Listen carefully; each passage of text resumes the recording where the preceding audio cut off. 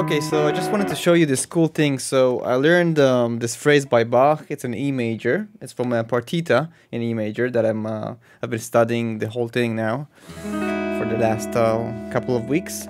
And basically, he goes and he plays this.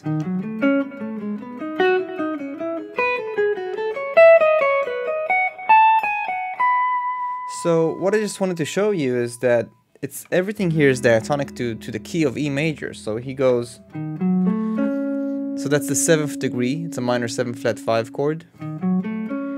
Then this scalar motion that brings us to the 3rd degree, this G sharp minor, and he plays a minor 7, comes back with a scale. So you see we are always moving in fourths, but we're stringing the diatonic to the scale, so and then if I land over here, so now I'm on my, so this is the 2nd degree, right? So I can play on the 2nd degree over here, another minor 7,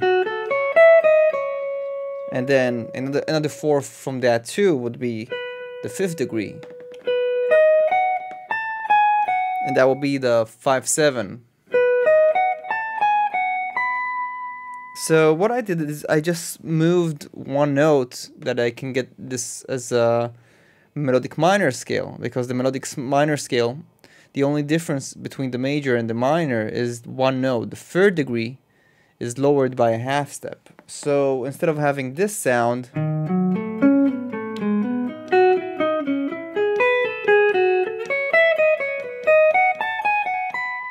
I'm getting this sound that it comes from the melodic minor scale.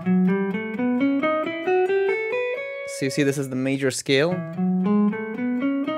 and this is the melodic minor scale, just one note difference.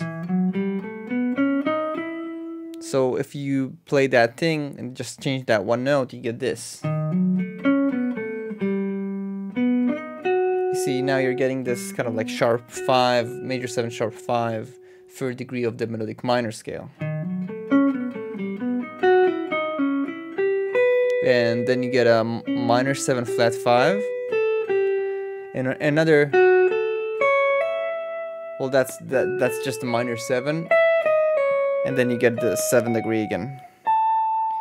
But this time it has this kind of sharp 5 in it, or flat 13 inside of the scalar movement. So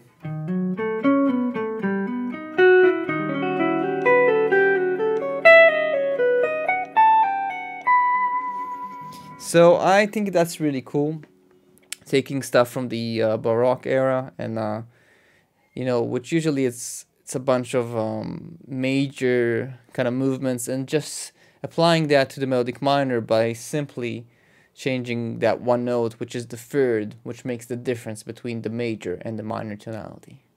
So if you want to check out another video I did about melodic minor, you can click right here. It's a cool video. I think you'll really enjoy it. Check it out.